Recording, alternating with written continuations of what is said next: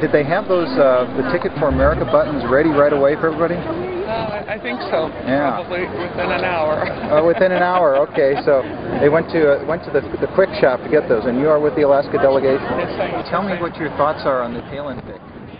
Well, I think it's going to enhance our chances of winning. I think we're going to win.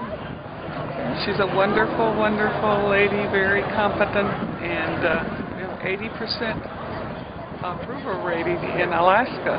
So I think she's going to help us out a great deal. What makes her so popular in Alaska?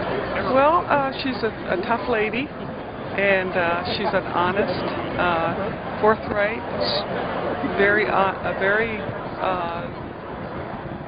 what would you say? She just likes to improve our party, and she's a great asset to us.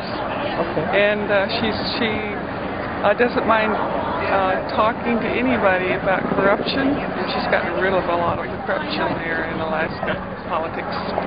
What kind of corruption was there up there? Again, here in the lower 48, Alaska almost seems like a foreign country to us. So, yeah. Tell us what was going on up there that she dealt with. Well, I think with the oil companies, she does very well, and I really don't want to go into some of the... Okay.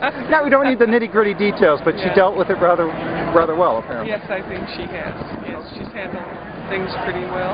Okay. And she's had to face a lot of controversy, and yet I think she's strong enough to accept it. She relates to all of us. She's a typical American woman. Well, not really.